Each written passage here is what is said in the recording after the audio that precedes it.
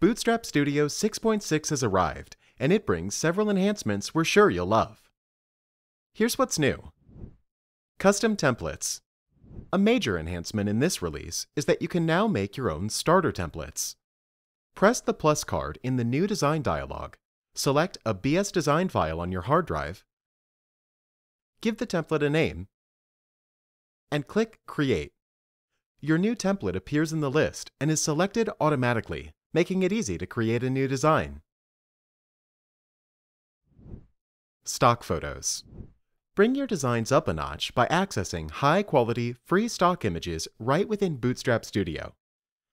Double-click an image on your page. Let's say we wish to include a photo of a sunset. We don't have images like this in our project, but we can click the new Unsplash button to search their entire library. Select one of the images and pick a resolution. Clicking OK will import the image in your design and insert it into the page.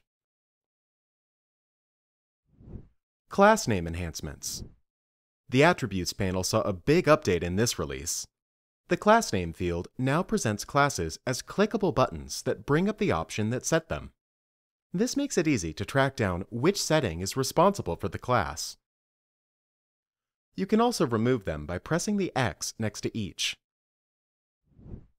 Publishing changes. If you have a large design and are publishing to a slow SFTP server, this new feature is for you.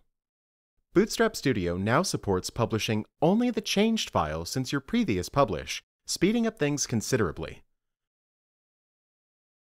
To access the new Publish mode, click the drop-down arrow next to the Publish button and select Publish Changes.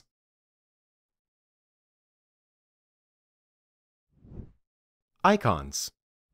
The icon dialog saw a huge speed boost in this update. It can now display vast icon libraries consisting of thousands of icons in an instant. And with the new Maximize button, you can expand the dialog to fill up the entire window. This all makes it easy to pick your next icon. Thank you for watching this overview. What would you like to see in our next updates? Share your comments below.